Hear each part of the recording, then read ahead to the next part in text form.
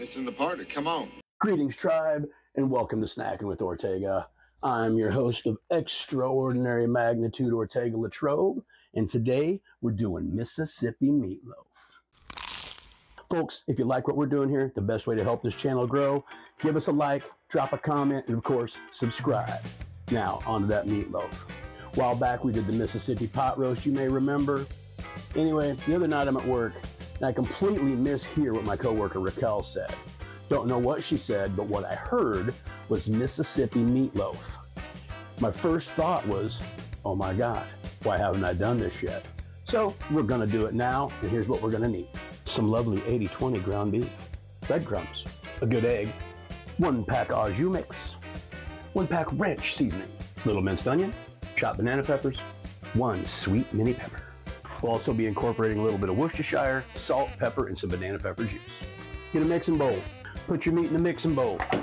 Add your breadcrumbs to the meat in the mixing bowl. Add your onions, banana peppers, and sweet mini peppers. Take your au jus mix. Add it to the mixing bowl. Take your ranch mix. Add it to the mixing bowl. Take your egg. Guess what you're gonna do with it? That's right, you're gonna add it to the mixing bowl. Gonna add 2 tablespoons of banana pepper juice. A couple splashes of worcestershire sauce. A little bit of salt and some cracked black pepper. We're gloved up and now we mix. I like doing it by hand because like with meatloaf, meatballs, that kind of thing, you should be able to feel the texture of your loaf to know that you got your proper breadcrumbs, moisture, and all that business going on in there. You know what I'm saying, right? Maybe you don't. I don't know. Read about it. So make sure to get all those breadcrumbs incorporated, that egg, the peppers and onions mixed in real well. The jus and that ranch mix will, as the meatloaf cooks and all the juices get loose in there, it'll all spread out through its innards and get the osmosis going. You gotta love the osmosis. Everything's looking good. It's time to get it in that loaf pan. Now this is just a 1-pound batch of meatloaf. I've got a 4x8 pan that I use. If you want to make a bigger batch, 2 pounds, just double everything in the recipe. Or, you know, third it or half it, however much is good for you, because it's your food, it's your mouth. Do it the way you want to. If you want more peppers, put more peppers. If you want more onions, put more onions. Do it your way, man. It's like McDonald's, right? Into the loaf pan. We'll get this pressed down, but keep it nice and even. Now, one thing about this meatloaf that's different than most is I do not have a glaze for it. I just came up with this recipe. And so, you know, and I thought the banana pepper thing wouldn't really go that good as a glaze. It's hard to admit it to like glaze up like with brown sugar or ketchup as you would normally. So I'm just gonna leave this as a kind of dry loaf on top. But I think I might try and come up with a sauce for it of some sort. I don't know, maybe I won't. Maybe we'll just eat it like this. It's probably gonna be so damn juicy and delicious like this, it won't even fucking need sauce. You know what I'm saying? Do you? I don't know. Do you? I know. Do you? Huh? Got our oven preheated to 350. Gonna take this foil, put it lightly over the top. We're just gonna do that for like the first 20 minutes or so, just to make sure it doesn't get too dried out on top. We do want a little bit of a crust, but I don't want it crunchy. You know what I mean? Do you know what I mean? I keep asking if you know what I mean, but do you know what I mean?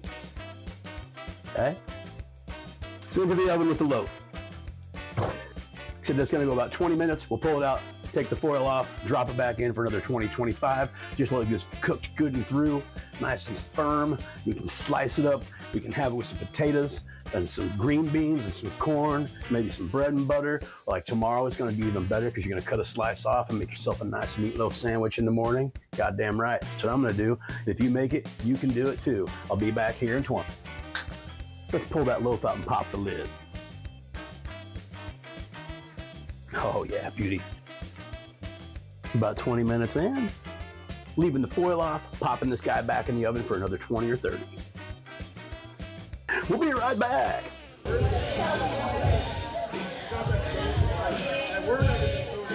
That loaf's good to go. We're gonna pull it out of the oven now. And that's a good looking loaf. Yeah. Gonna let that sit for about 10 or 15 minutes just to cool down, tighten up, and we'll be back to get ourselves a good bite. Dig it. Yeah, that's a good looking loaf. Now, let's get that good bite. Get in here, get some of that, make sure we get some of the banana pepper, some of the red pepper, some of that nice crust on the outside. Oh boy, oh, more pepper. Yeah, all right, well.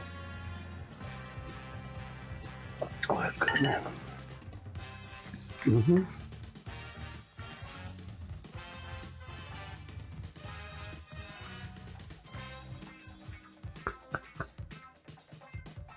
Oh yeah.